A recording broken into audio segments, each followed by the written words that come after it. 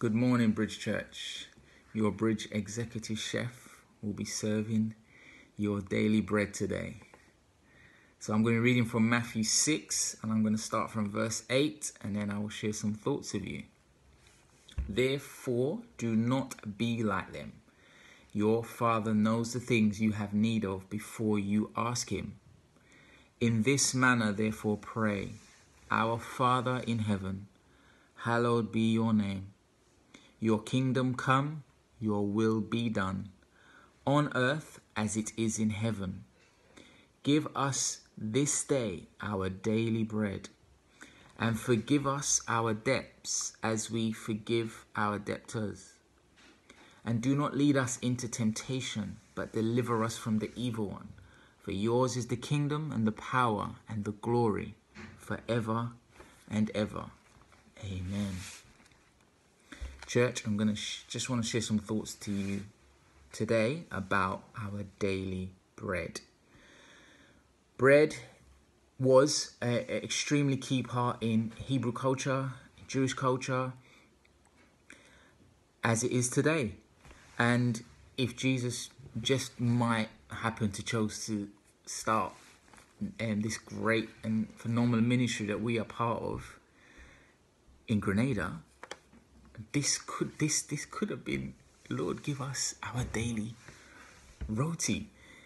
You know, if he started in London, central London, over in the west, somewhere in Marylebone, could have easily been grilled sourdough with some crushed avocado. Just added that bit there. Stay in London and go east, we could end up in a greasy spoon somewhere. And it could have been a nice, fresh, crusty roll with loads of melted butter. Sorry. Stay in the east, go a couple of streets down, near the Shoreditch, into Brick Lane. Could have easily been, Lord, give us our daily bagel. You see, that's just a few examples of different shapes, sizes, and of breads in our culture even today. And I'm sure you can think of so much more. The thing about bread, not only does bread come in different shapes, sizes, flavors, so much different, there is also different processes to making bread. It's not all straightforward. And in the Lord's Prayer, He's teaching us how to pray, and He's saying, ask me to give you your daily bread. So firstly, the Word of God, when we come before the Word of God, when we listen to the Word of God, the Word of God is inexhaustible. We cannot exhaust the Word of God. There's so much life in the Word of God. And I just really want to encourage us today that never think that you know a verse, a chapter, a story. There's things that yet we might think, I know that, I'm going to put that on the shelf. Daily bread means that when we come to the Word of God, it doesn't matter how much we think we know it, through the power of the Holy Spirit, we can get life and what we need. Because the Word of God says that man cannot live by bread alone, but lives by every word that proceeds out of the mouth of God, out of the mouth of God. You see, I remember I learned last year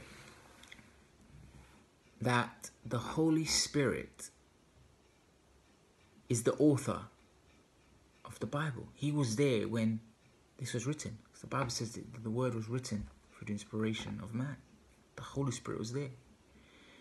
So every time we sit down and be intentional and decide to sit and be still before the Word of God, not only that it's powerful, we have the author to translate and give us the understanding and break it down, because that's what nourishment is no good to us if we're just looking at it. It has to be broken down so it's digestible and palatable and you can eat it.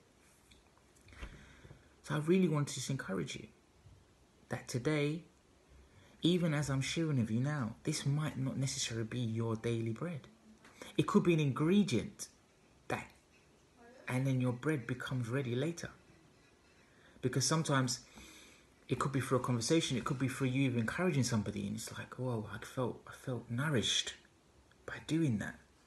So there's so much different ways our bread can come at all different times, just because we've even made that time to sit and listen to this message. Like I said, it could be an ingredient and go into the process of you getting your daily bread. Sourdough, for example, is a 2-week process before you even put it in the oven. I'm not going to get into that for time. So I'm just encouraging you. The Word of God is living and active, and is power than any two-edged sword. It's living and active. Let us never think that we know everything there is about that verse or that scripture.